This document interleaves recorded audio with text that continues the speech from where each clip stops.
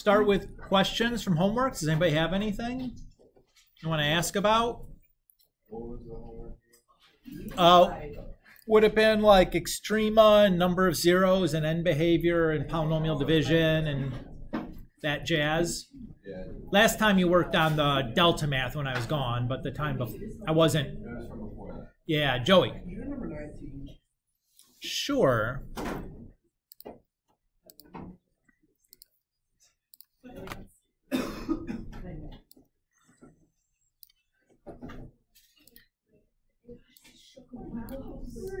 All right. Yeah. So when I look at number 19, this is something that definitely has to be done using long division because the denominator is not degree 1. So to use the synthetic division has to be degree 1 with leading coefficient of 1. This one is clearly not. So I'm going to set this up as a long division problem. But before I do that, I want to notice in my denominator, I go x cubed, then x's, and then constants. I skipped my x squareds. So I'm going to put a 0 x squared there.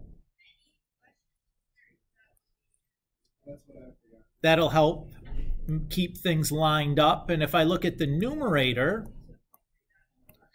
I have x to the fifths, x to the fourth, x to the thirds. Again, I skipped my x squareds, and then I have my x's and then constants. So again, I am going to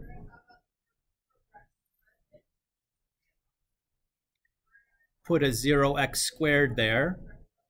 And again, like, it's okay to not do that,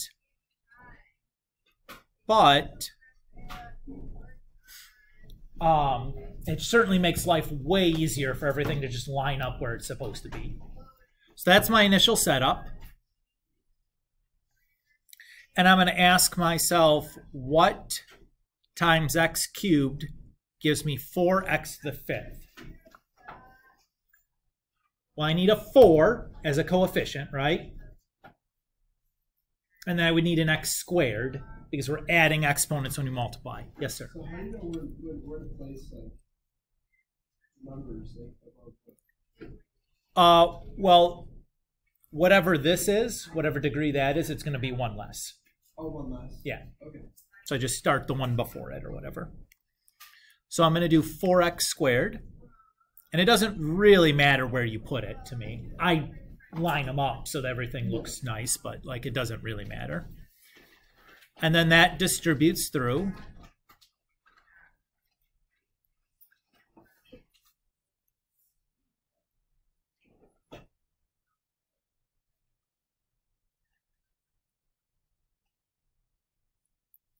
And then we're going to subtract down, right?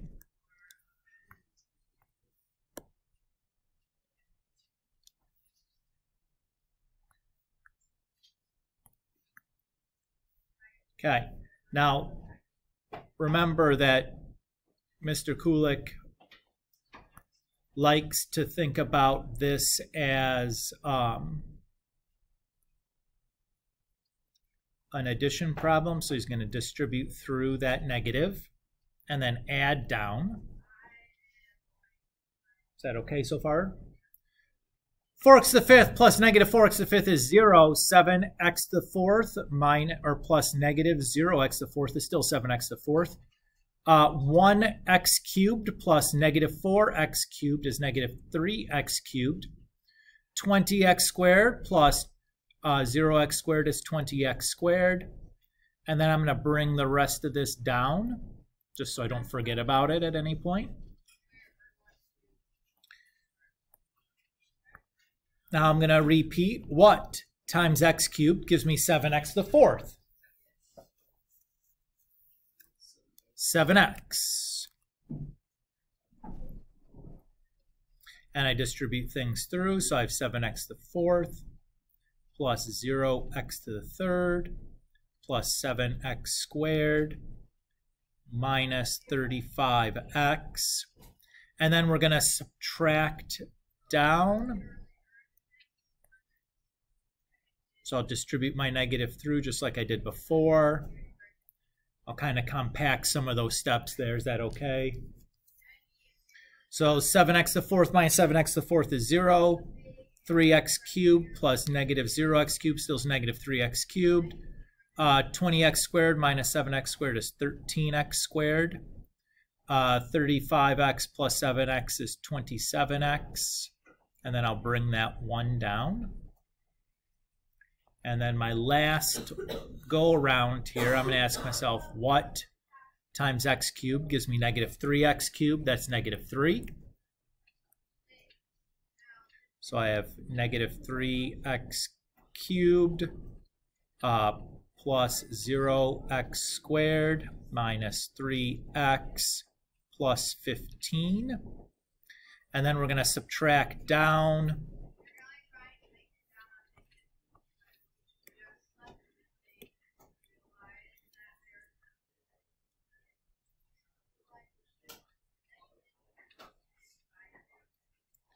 So I have 0, and then I have 13x squared, 30x minus 14. So the final answer I'm going to write, my quotient, 4x squared plus 7x minus 3, and then plus my remainder over my divisor.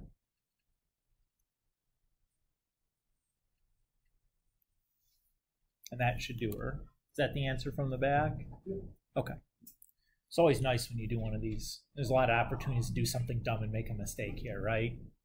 But that's the idea. So again, if you aren't watching for those places where this term is skipped, like start doing that. It really makes life a lot easier to put those zeros in so everything lines up nice.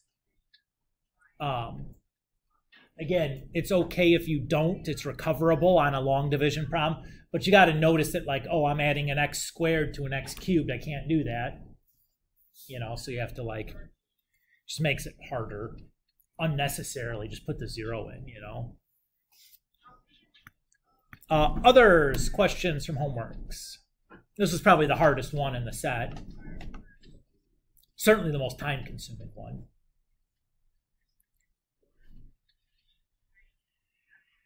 Great. So today we're going to kind of continue on. So again, we've been talking about polynomials. What we've been particularly interested in is finding the zeros for polynomials. And now we're going to say, okay, what if I have a polynomial where, like, I can't turn it into a quadratic factoring problem, right? Like, what do I do with this? That's kind of where we're going to be working here for the rest of this chapter.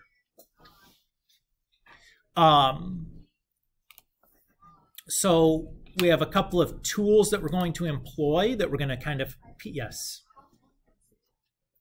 I have 13.4, there's 4 sections, so we're in 3. We haven't had one yet, but what should you probably expect next class? Yeah.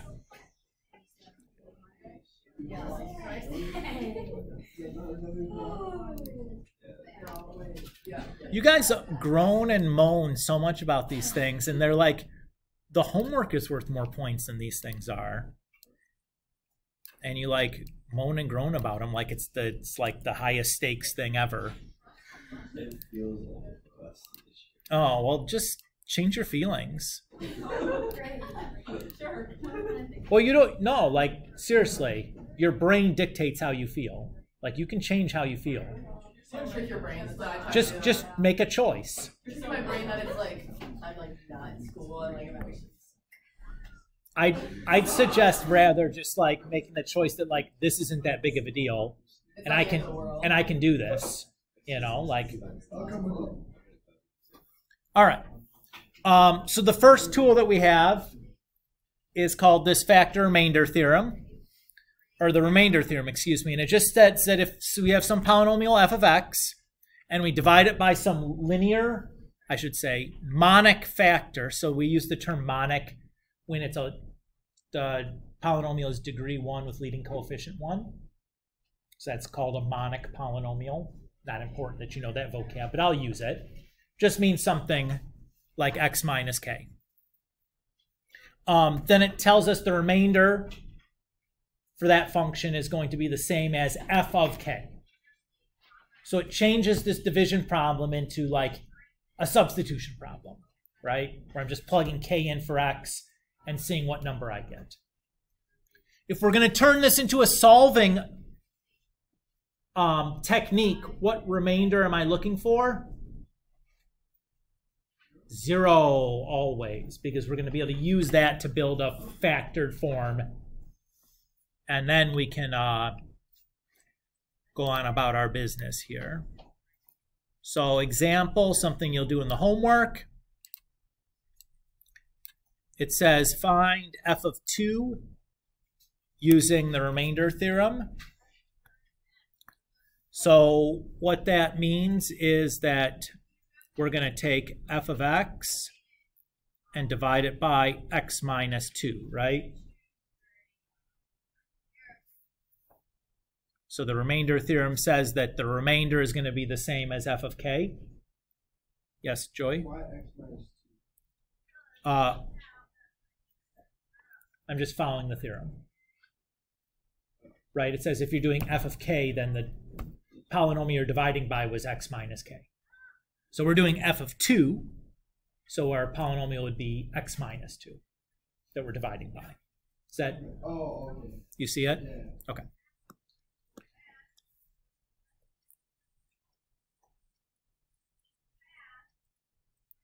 And now it's just a polynomial division problem, so 2x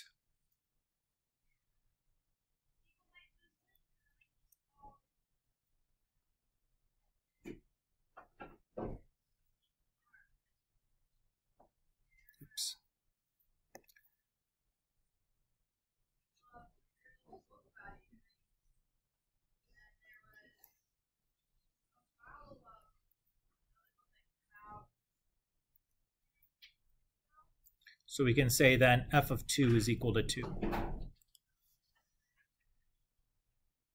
Now this is not the order that we usually would use this, right? The order that we'd really want to use this is replacing substitution, or replacing division with substitution. In fact, that's what synthetic division is us replacing division with substitution. Because division is much more time consuming than like plugging 2 in for the x's, right? Giving me the choice to be like, well, I'd rather plug 2 in for the x's than do that polynomial division. Gag me. Ugh. Yeah, exactly.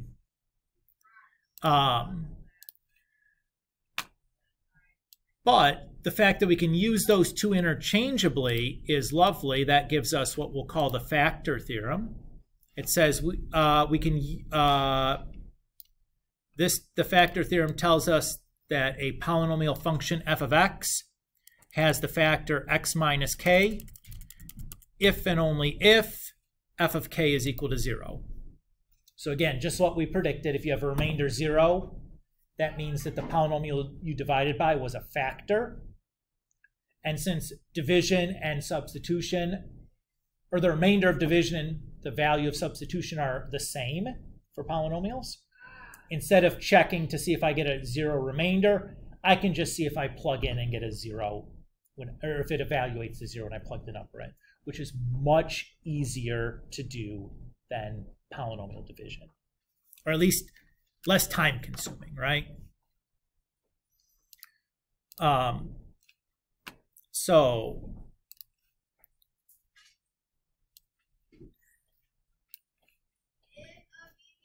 example, whoa, that got too big. Says use the factor theorem to show that x plus 3 is a factor of 6x cubed plus 25x squared plus 16x minus 15. So this is like my x minus k, right? Everybody's okay there? So to figure out what k is, I'm going to take the x plus 3, set it equal to 0, and solve. That's my k.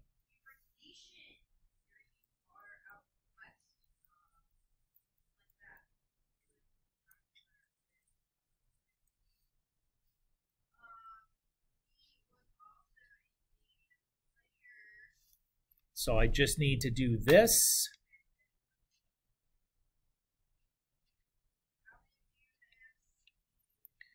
And that gives me 0 when I plug that into my calculator.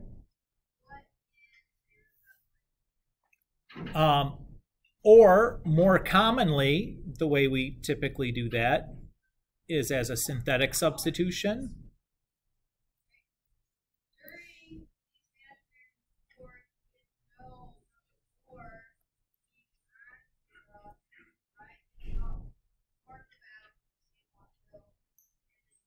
Oh, come on, Mr. Kulik.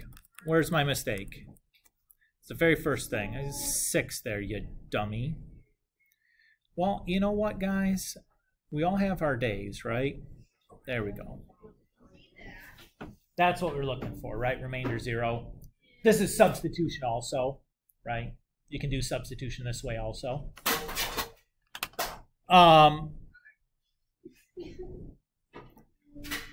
Blah, blah, blah, blah, blah. And what does this mean equivalently? So let's think about what this is saying.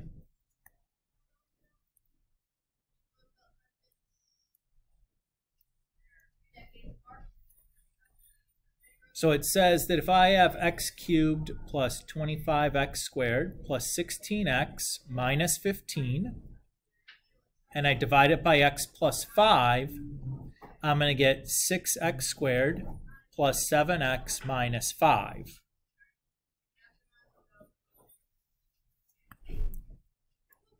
Again, those are coming right from those. And if I just multiplied both sides then by x plus 3,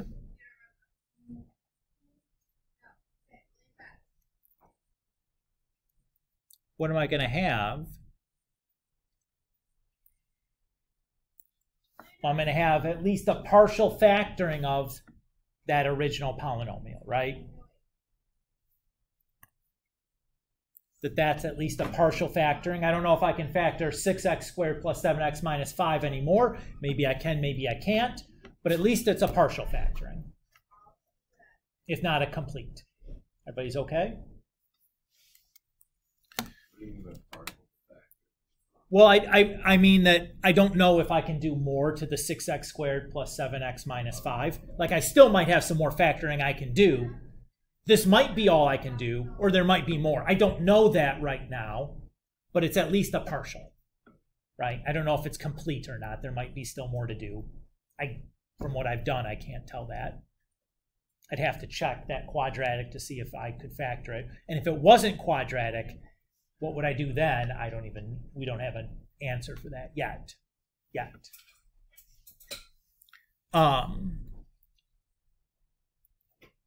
So again, this process here, this synthetic substitution process, we can use also as a synthetic division process. They can be used interchangeably.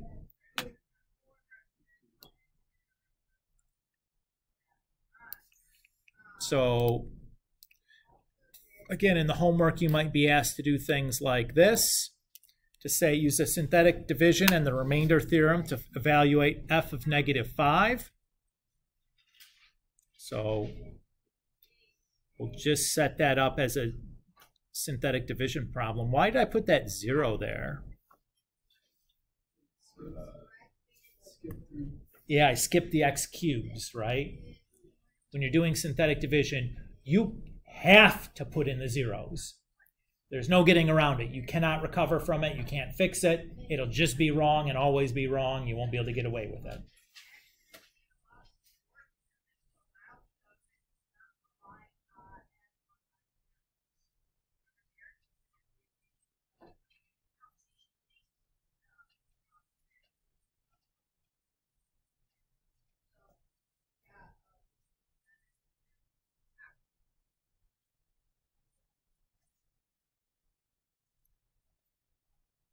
So that's my f of -5 then, that 2332. Right, we remember doing synthetic division last time? You had to do it on your delta math too. I'm hoping that since nobody asked anything about it, we all felt okay remembering how to do that. What is the rule for when you're able to use it again? The divisor, degree 1, leading coefficient 1. Now you can make it work if the leading coefficient isn't 1. You can do like some clever factoring thing and still make that work. I think I asked you to do that once or twice in the homework. And if you couldn't figure out how to make it work, we can talk about it when we get to it or whatever, but that's basically what we're looking for. So if it's not degree 1, there's no workarounds. All right. So what we see here, what our takeaway should be, is that if we can identify at least one factor, like we did in this problem, we can use that factor through synthetic division to create a partial factoring. And if we can keep doing that, keep finding factors and doing the division, we can eventually find a complete factoring for our polynomial. Everybody's okay with that? That's eventually going to turn into our process for solving these polynomials. The trick here, or the catch, the thing that's left unstated, is how do we find these potential factors? And that's what we're going to spend some time now talking about, is how to find these potential factors. So there's going to be a couple of different ways to do this. The first one is called the rational zeros theorem. Oops. I actually want to take that also.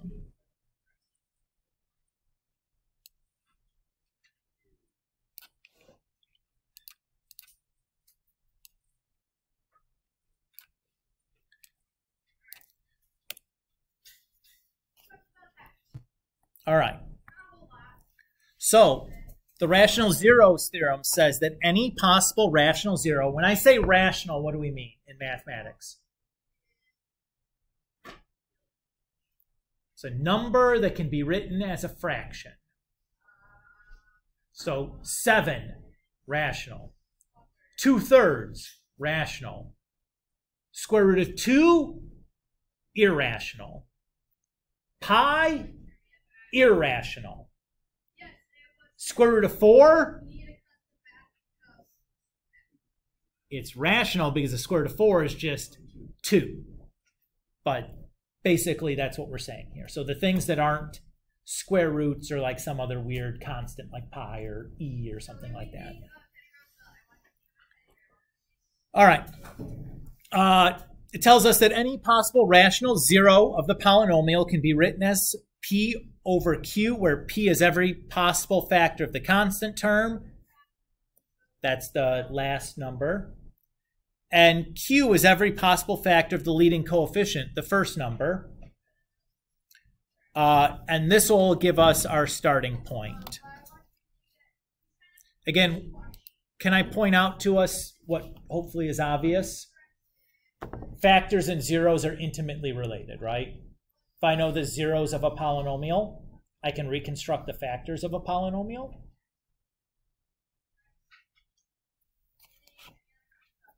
Right? For example, if I know that like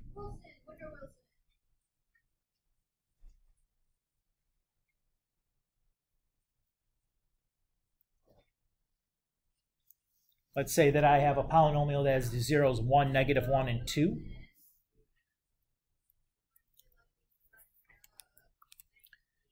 I can take those, I can take those zeros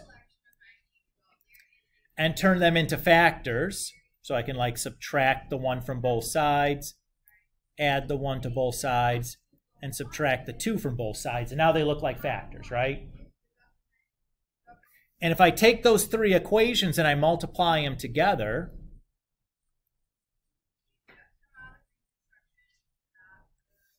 I have now a factored polynomial that has the same zeros, right? So like observe that the 0 of x equals 1 is equivalent to the polynomial having a factor of x minus 1, right? And then I could FOIL this thing out if I wanted to.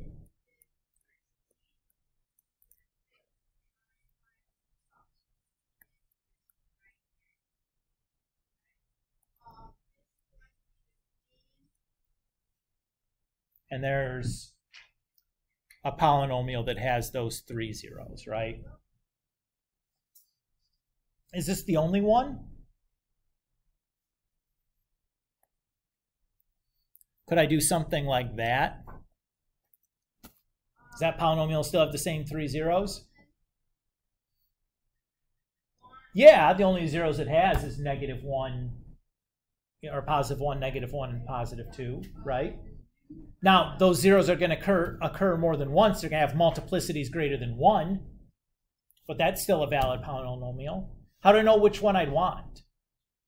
Typically, we ask for the minimum degree. So you wouldn't want to, even though you could include some silly exponent on there, like why? Why would you want to do that? You wouldn't, right? All right, back to the rational zeros theorem. Now that we've kind of tried to connect the idea of a 0 with a factor.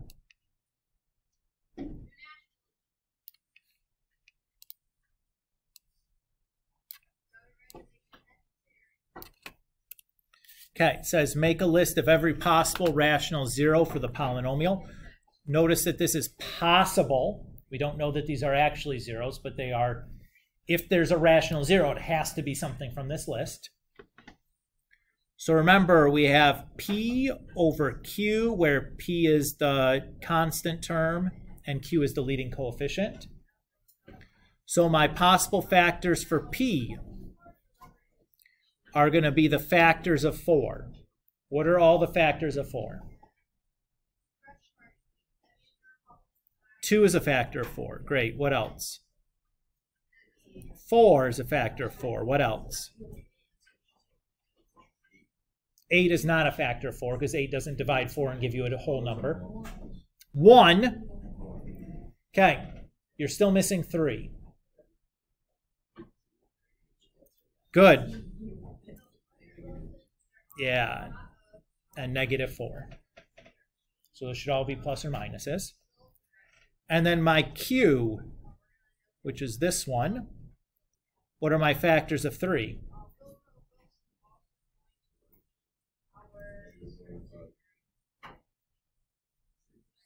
Good. So my possible rational zeros should be plus or minus 1 over 1 and then 1 over 3.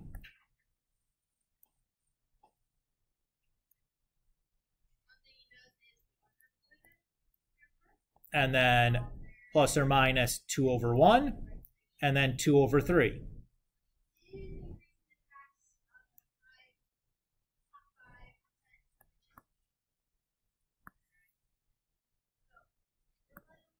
And then plus or minus 4 over 1, and then 4 over 3.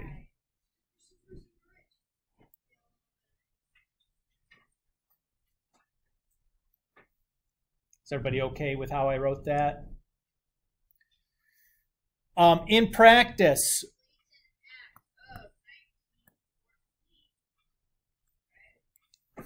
we'd probably just write those as plus or minus 1, plus or minus 2, and plus or minus 4.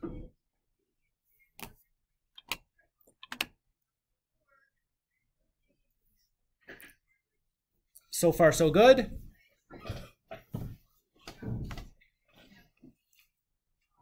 You guys remember doing that last year? Good. Some people shook their head. I'll take that for enough that everybody remembered. Another theorem. This one is much less relevant for you than it was for me as a student. This says if f of x is a polynomial with a positive leading coefficient, and we divide by k using synthetic division, if k is greater than or equal to 0 for every number in the bottom line, and every number in the bottom line is non-negative, that means positive or 0, then k is an upper bound for all of the real zeros of f. If k is less than or equal to 0, then and every number in the bottom line is alternately non-negative and non-positive, then k is a lower bound for all of the real zeros of f. So what this is doing is it's creating a search. A clever choice of k can create a search space where it's like, okay, I know all of my zeros are in between this value and this value. So you might be able to overlay that with what we had before and like eliminate some of these possibilities, right? If I know everything is between -1 and 2, well, that chops out some possibilities for me. It makes my life a little bit easier because now I've eliminated some things from my list. Now, for you guys, that's much less helpful because what tool do you have access to that I did not? Graphing calculator.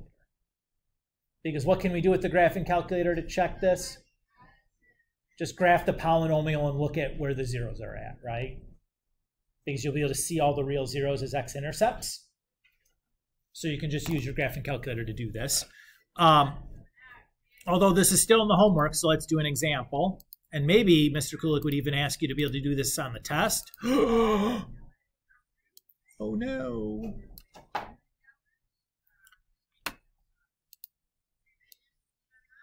All right, so our example says, show that every real zero of the polynomial 6x cubed, blah, blah, blah, blah, blah, lies within the interval of -5 to 4.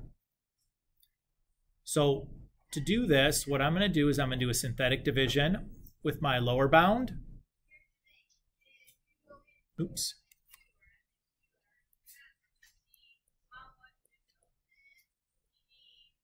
And then with my upper bound,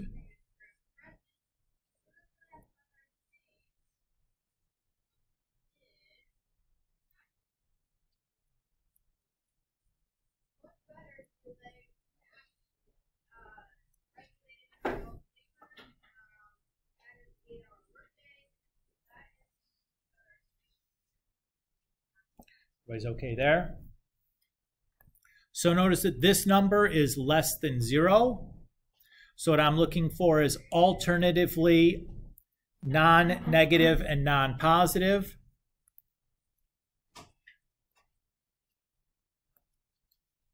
So I know that -5 is a lower bound.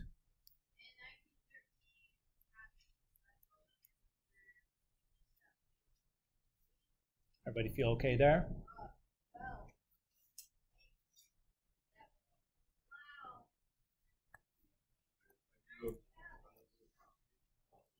I'm looking at the numbers, right? 6 is positive, -5 is negative. So I'm just checking those numbers to make sure they're alternating between non-positive and non-negative.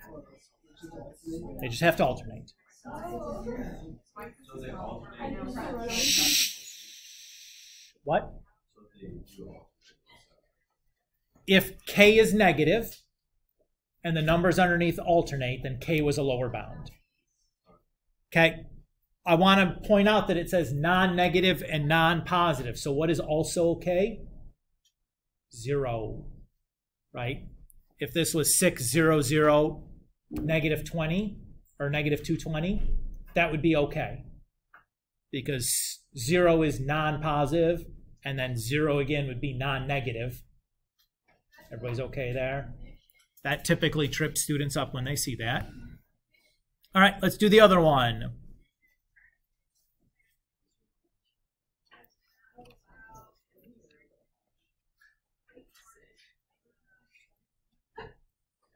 Oops, that's not right.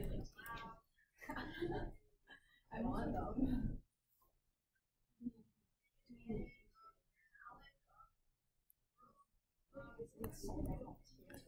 So, if your k is positive and all those numbers at the bottom are non-negative, That's what we're looking for, so we know that 4 is a upper bound. Everybody okay there? So when I was a student, this is how I started after I made my list, is I'm just trying to like cut this down to as narrow of a bound as I can, and then I'd start checking the rational zeros in between the bounds, and it was a pure guess and check. But this could be a big time saver, especially if you had like, you know, like 32x cubed, blah, blah, blah, and then like 18x or 18 at the end, where it's just like there's so many factors of 32 and 18. Like there's like, ugh, there's like a million things to check. Can I make this a little bit better? You know? So I'd start from like -1 to 1 and then -2 to 2 and like -3 to 3 and just keep stepping out until I found like, aha, I got one here. Then I just step out, aha, I get one here. And now I know the only stuff I need to check is the stuff in between. Usually that makes life like a lot simpler. But if you have a graphing calculator, it's kind of irrelevant. So let's do, like, let's put these ideas together here.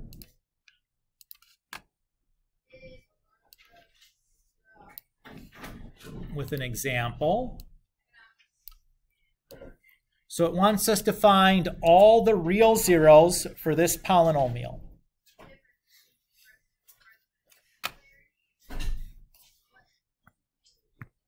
So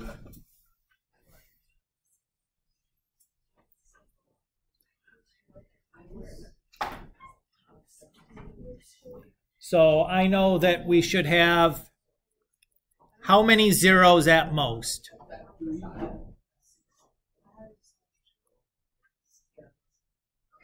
Okay. And then I'm going to do my possible rational zeros. So those are going to be factors of 30 divided by factors of 6. Yuckarooskies. So let's write it this way. My factors of 30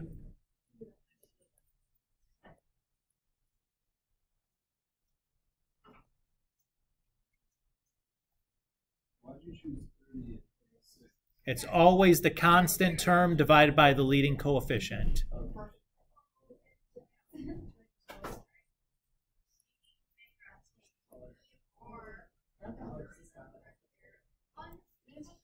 Is it okay that I write my fraction this way instead of like writing this as like 1, 2, 3, 4, 5, 6, 7, 8, 9 set of 4 or 36 separate fractions? I should say 72 separate fractions.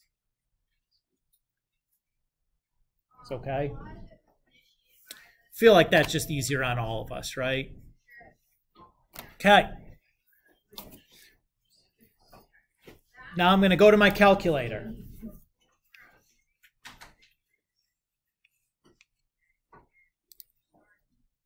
And I'm going to write down what I see when I graph my polynomial.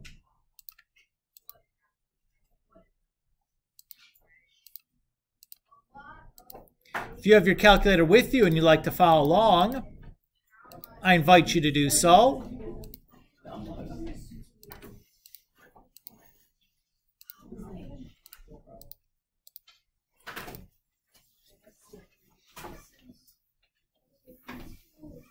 So I'm just typing in the polynomial that I'm trying to find the zeros for. Shh. Please listen. And now I'm going to reset my window. What is the biggest possible rational zero I have on my list? And the smallest? Nope. -30, right? So I'm going to set my x min at -30 and my x max at +30.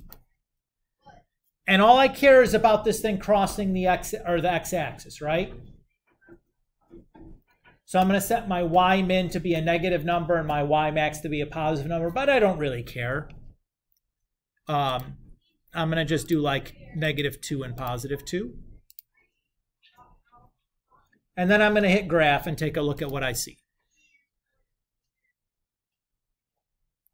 So it looks like I see 3 zeros happening, but it looks like they're all much closer in here, and I can't really tell what's going on very well because of my window.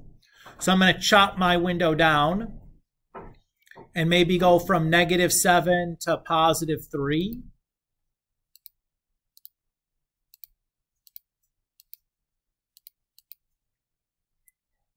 Okay.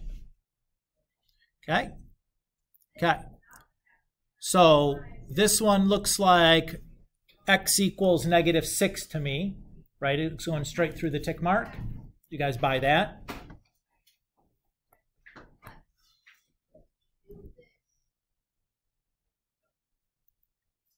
When I say straight, do you remember what I mean?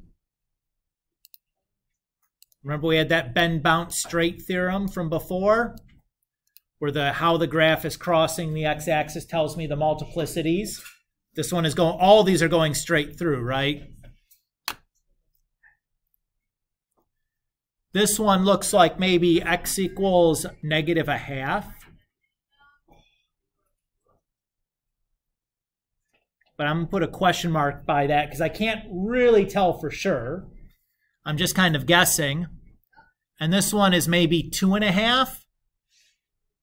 Again, I'm going to put a question mark by that because I'm just kind of guessing.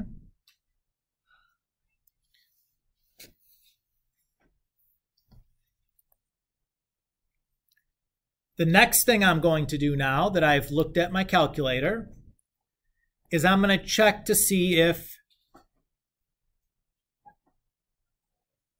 any of these that I saw on my list appear on my, or saw on my calculator appear on my list.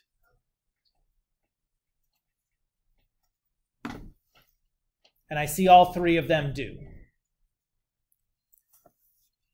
Does everybody agree? Now, so each of these 3 would be a plausible choice as a starting point for my synthetic division. But there's one here that I would certainly pick if I had my choice. Which one should I pick? -6. Why? It's not a fraction. That's a good reason. The second good reason is, how confident am I that that x-intercept is actually at -1/2 and not, say, -1/3? And how do I know it's 5/2 instead of 4/3? Or what, like 6/, or, whatever, right? Like, that's kind of confusing, right?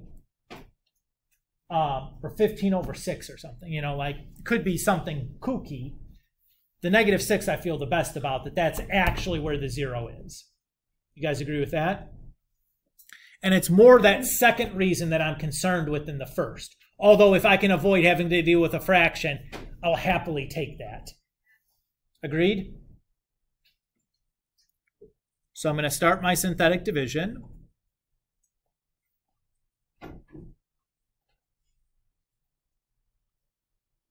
Oops.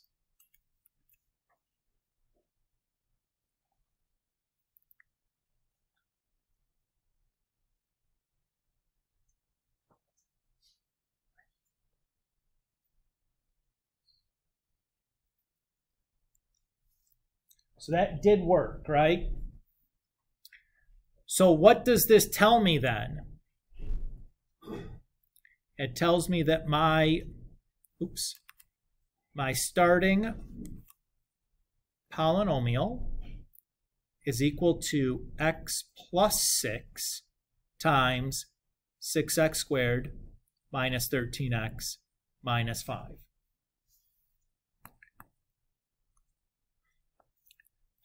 I'm able to say the x plus 6 because -6 gives me a 0 remainder. And I'm able to say the 6x squared minus 13x minus 5 because that was the quotient of my division. Does everybody feel okay there? So now if I'd like to solve this the rest of the way, I can do one of 2 things. I could continue doing synthetic division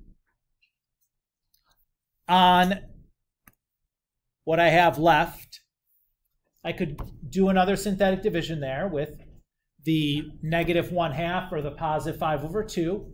I don't love that option, though, for the reasons we stated before. Number one, those are fractions. Number two, I'm less confident.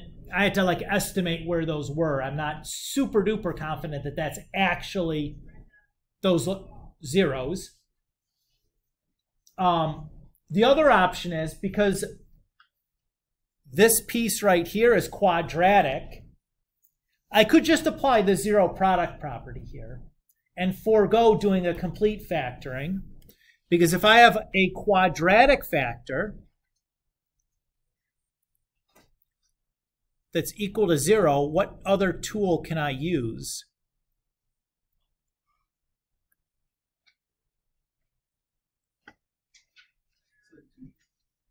I wouldn't do that. You have a quadratic that's equal to 0 and you want to solve for x. Well, what factoring works sometimes. What if it's not factorable, though? What can we still use? The quadratic formula. So as soon as I have a quadratic factor, I'm going to stop, and I'll just use the quadratic formula there. Unless it's like leading coefficient of 1 and it's simple for me to factor this. If I look at this, this is not, I can't factor that in my head. So I would just use the quadratic formula here. So remember, what the quadratic formula says is for a quadratic ax squared plus bx plus c equal to 0, x is equal to negative b plus or minus the square root of b squared minus 4ac all over 2a. Just as a reminder.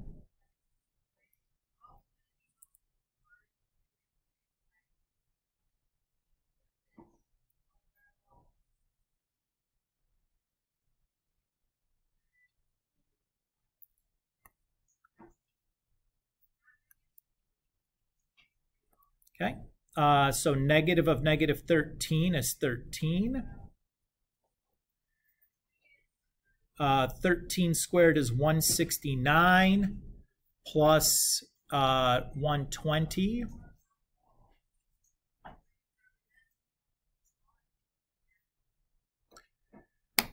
So 120 plus 169 is 289, and I think that's a perfect square. The square root of 289 is 17. I thought so.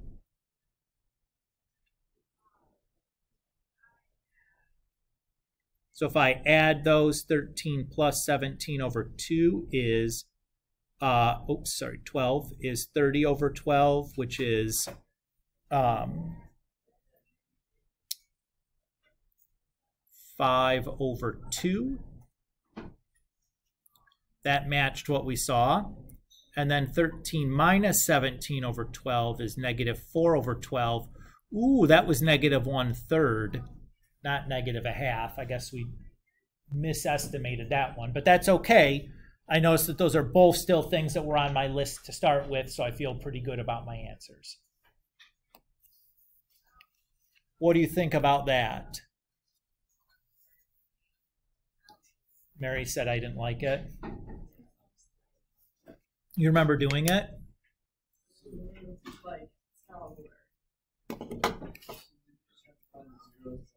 Yes, that was the instructions, was to find the zeros.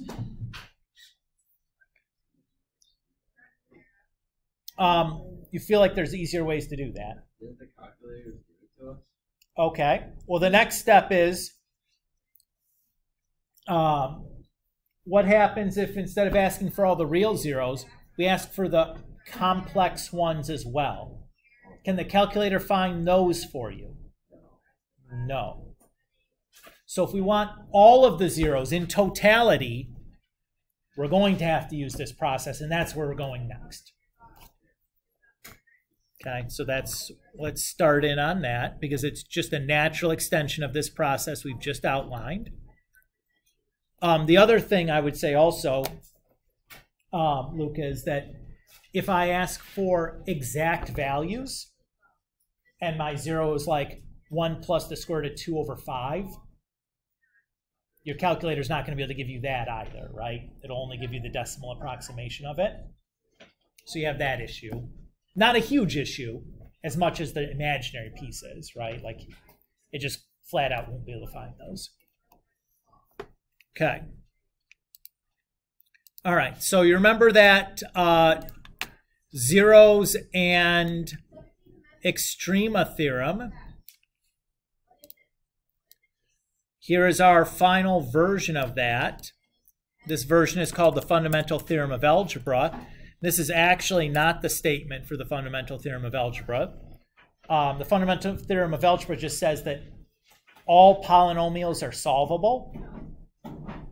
And then the corollary to that is a polynomial of degree n will have exactly n complex solutions, provided that we're counting our multiplicities. Those repeated zeros get counted separately. But if you do that, you get exactly n solutions. Get exactly the degree. Remember, we teased that there was an update for that coming. Well, here it is.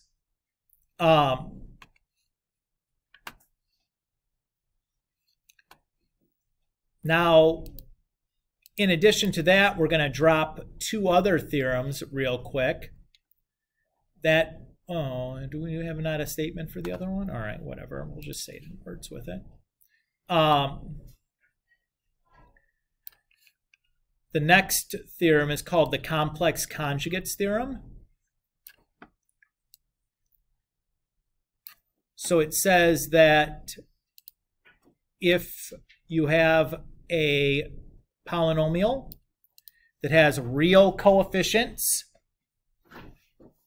and it has the complex factor a plus bi, then the conjugate of that factor, a minus bi, also must be a factor for the polynomial.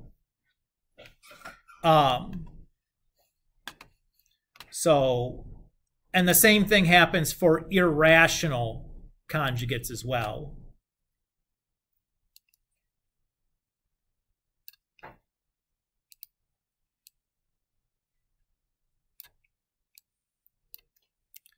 Ah, darn it.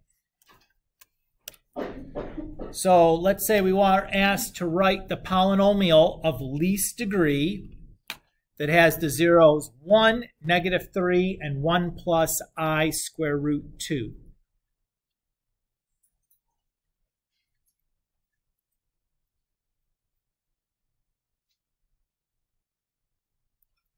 The complex conjugates theorem tells us if I have 1 plus I square root 2, I also have to have 1 minus I square root 2.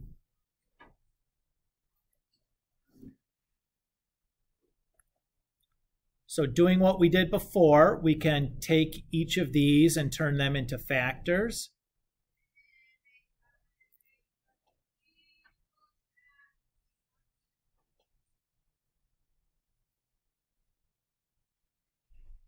And I like to think of the complex number all as one big thing, so I'm going to subtract it with the parenthesis around it over. I'm doing that for a reason. It just is going to make the next processes, I think, a little easier. So then I multiply all the pieces together.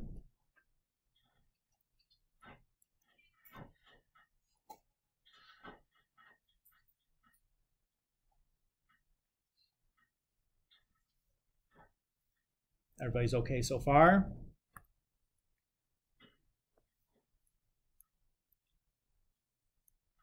I'm going to multiply these out now.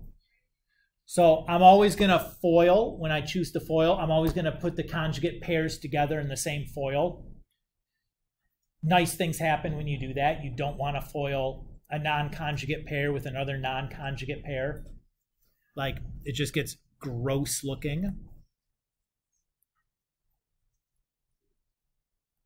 So I FOILed that first one.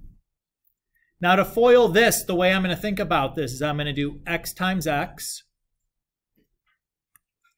I'm going to do x times that, so I have negative, and then 1 minus I square root 2 x.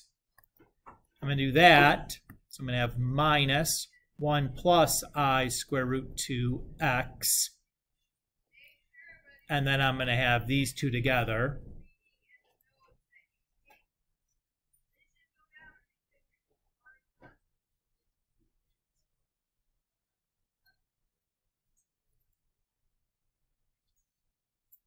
Is everybody okay with how I foiled that? And you see why treating like that complex number is just like one big chunk made this process a little bit easier, right? It just keeps it from getting like too overwhelming.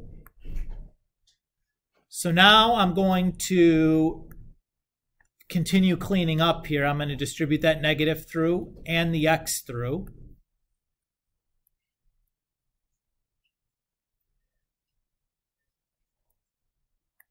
And then distribute the negative through and the x through.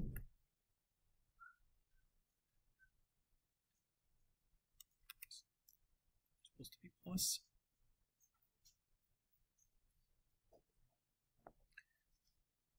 And then I'm going to FOIL this out, but not really, right? If I look at this, I notice that this is like a difference of two squares, right? I have an a plus b and an a minus b.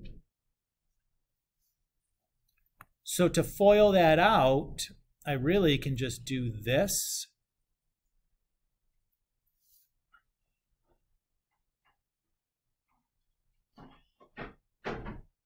That makes life a lot easier.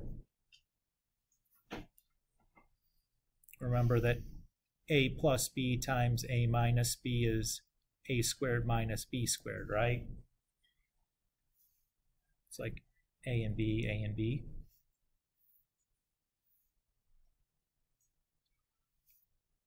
You guys see it?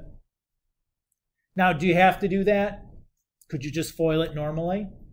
Sure, but like, give me that shortcut, man. That like saves me a bunch of weird i's and stuff and square roots rattling around in there. I don't want to deal with all that. Okay. So I noticed that I have a plus I root 2 and a minus I root 2. Those give me 0. So I have x squared. I have minus x and minus x. That's minus 2x.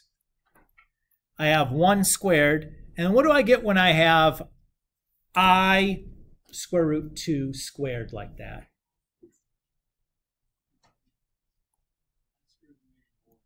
I get I squared root 2 squared.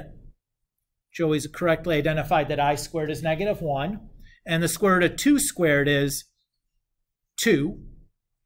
So this just becomes, if I take this stuff all together, I get positive 2, right? Because there's a two negatives there. I just have like an extra goof right there.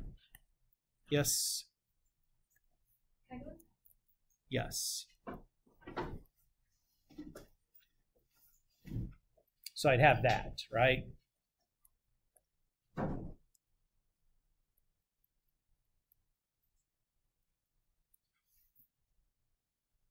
And now I'm going to do one more FOIL.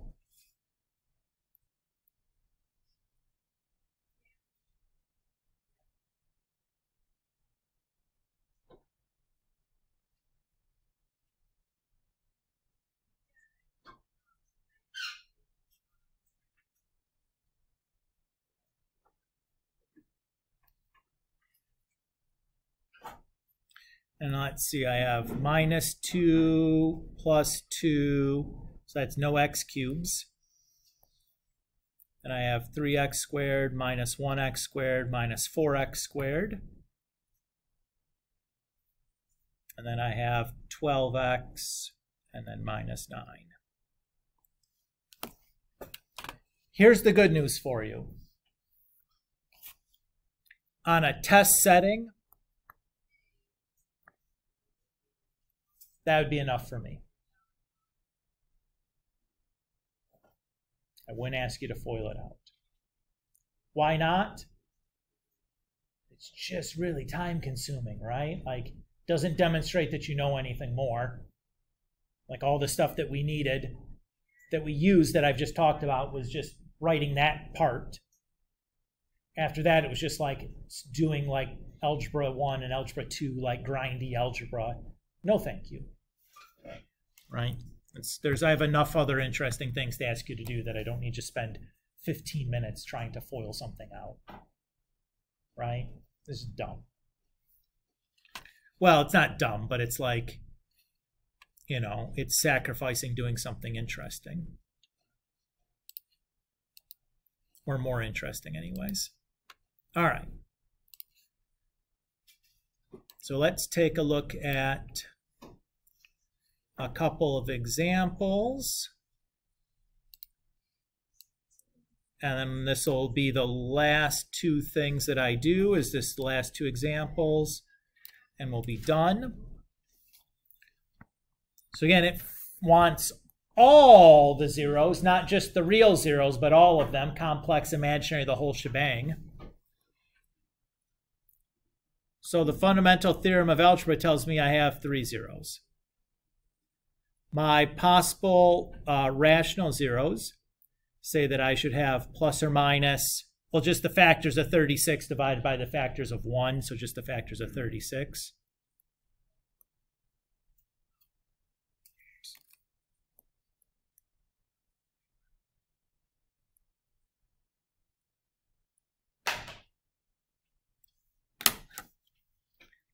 I'll go to my calculator.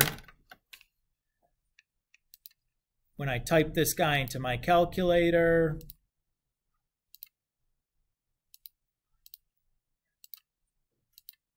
and look at the graph, I'm going to be looking at it from between negative 36 and positive 36.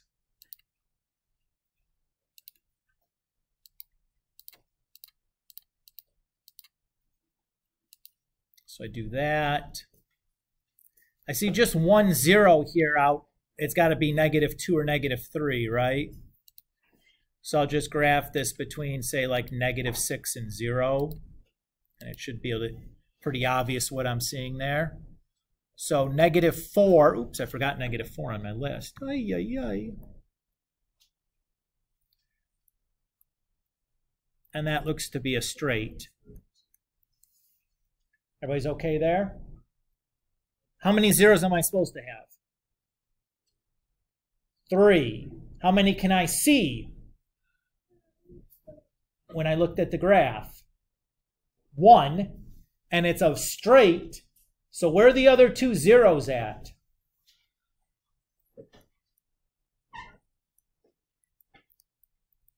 The other 2 have to be then imaginary, right? They have to be floating around somewhere as complex zeros.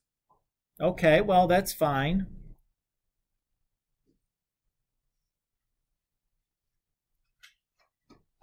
So let's get going here. 0, 0, 9, negative 36, 0. Great.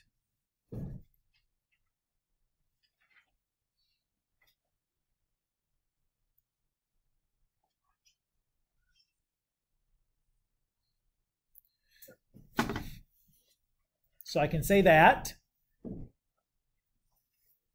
If I then set this equal to 0, I have negative 4. That's great. I saw that on the graph. And then how am I going to solve x squared plus 9 equals 0?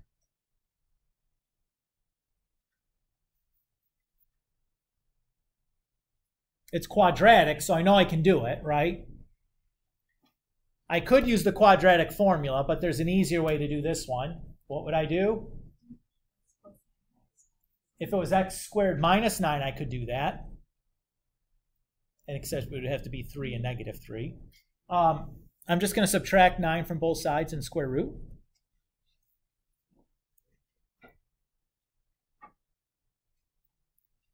Yes, come on in.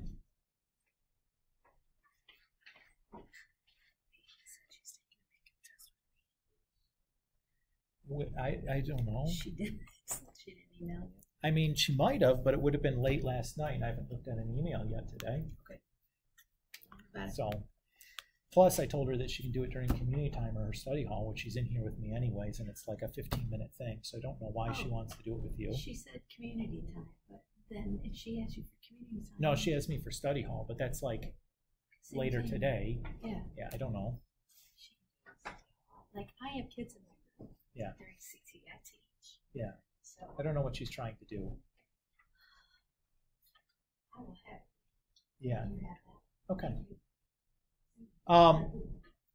Square rooting a negative, what happens? Yeah, we get an I, right?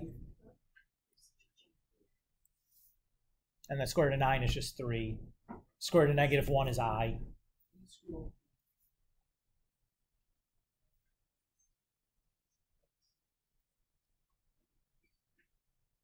So I have my 1 real, and then for the plus or minus, I have 2 imaginary.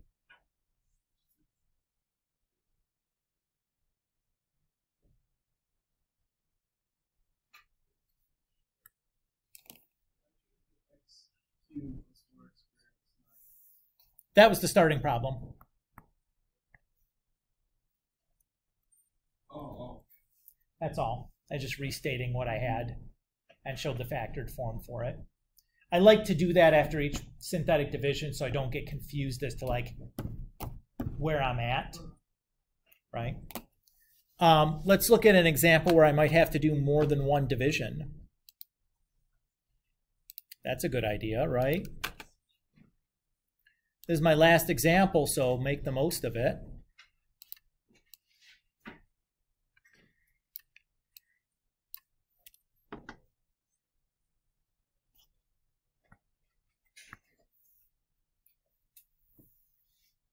Says find all the zeros to the polynomial function, yada, yada, yada. Remember, all the zeros means imaginary and real. So again, how many zeros should we have? 4. My rational root or possible rational zeros are going to be a whole bunch of them. So I have plus or minus 1 over 8, plus or minus 1 over 4, plus or minus 1 over 2, plus or minus 1. Then I have plus or minus 5 over 8, plus or minus 5 over 4, plus or minus 5 over 2, plus or minus 5 over 1, and then plus or minus 7 over, I already regret doing it this way. Just too many. Okay, so I have plus or minus 1, 5, 7, 35 over plus or minus 1, 2, 4, and 8. That's much better. Yeesh. Calculator time. Let's take a look and see what we can see. So 8x to the 4th minus 26x cubed plus 27x squared plus 62x minus 35. There's that. I know the smallest zero I can have is negative 35 and the biggest is positive 35. Let's take a look at what we can see. Okay, looks like I had 2 straights that are pretty darn close to 0.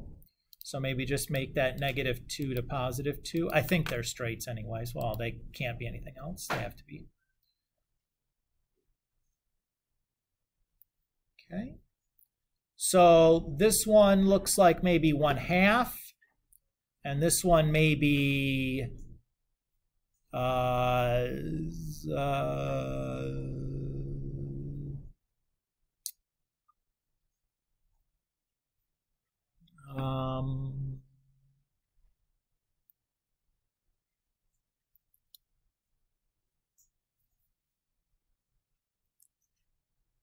probably that's like 5/4, right?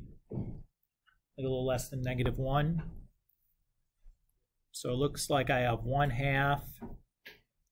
That was a straight. And negative 5/4.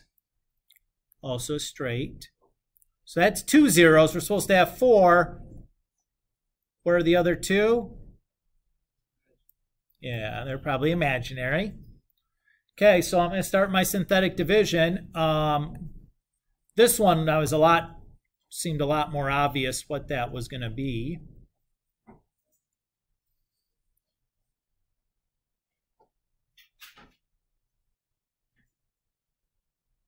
So I'll start there.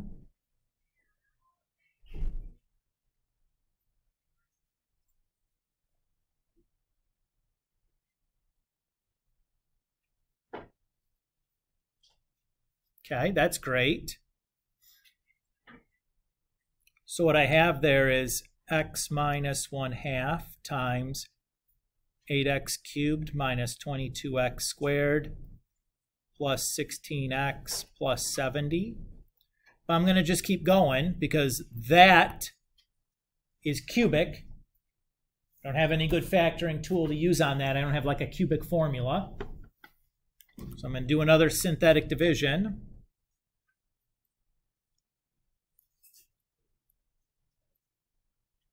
So I'm going to write -5/4 as a decimal.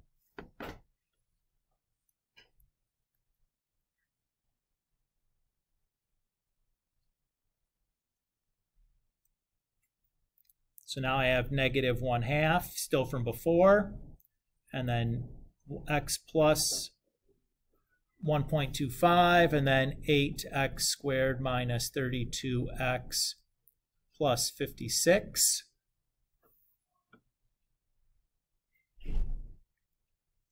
And we'll set that all equal to 0. Before I start applying the quadratic formula, what do you notice about the coefficients in this? Common factor of 8, right? So what I'm going to do is I'm going to pull that 8 out. And I'm going to put 4 of it in there and 2 of it into that one. You don't really need to do it that way, but it gets rid of the decimals if I do that. If you just pull it all the way to the front, that's okay too. Yes.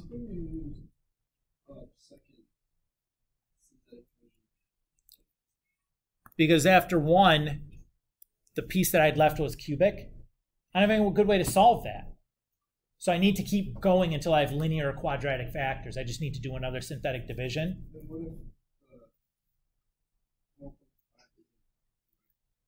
Then there should have been something else that was close to the same value on my list. I just picked I estimated the wrong one. Like maybe there was like -4/3 was on my list, and that one could have worked. It would be there's something else close. It'll work. I don't give you ones that you can't do this to. Now, does it have to? No. In fact, there is no like 100% stone cold works every time way to solve polynomials. This is actually a very open problem in advanced mathematics, and people spend a lot of time like talking about how do we solve and factor big polynomials. So that's like a real question in mathematics. We're still kind of developing new tools to do.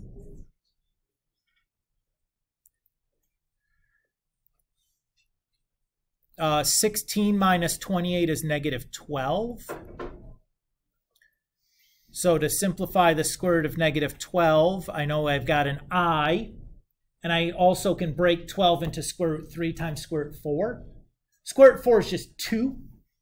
So I'm going to have 2i, still have that square root 3 then left over 2. And I can reduce a 2 from both parts. So there's my 2 imaginary parts. And you're done. At this point, you guys can now finish the problem set. So anything I haven't assigned yet, we could assign. Let's see, what would that be? Numbers 13 through 14. We didn't assign those ones yet. And then 20 to 20, well, 20 to the end, right? To 53. As a heads up, we know that Thursday and Friday is virtual. Your assignment for Thursday and Friday is work on this. As a bunch of numbers. These are not short problems in some cases. Take the time that you'd would have spent in class on Thursday and work on this. Okay? Is everybody okay with that? Feel fair? You just did a delta math for me. I see no sense in asking you to do more, though. Yeah. So the homework that we had done up to 19 or whatever, and then the delta math is what we'd be looking for on Sunday. This would be due the week after. Yep. Everybody feel okay? What to expect next time we see each other in class? Homework quiz. At least I'm telling you. I could just let you walk in and hand it to you and watch Sydney cry. I'd like to point out, though, that Sydney, you're not complaining, has died today pretty hard. You're not complaining, has died a pretty hard death.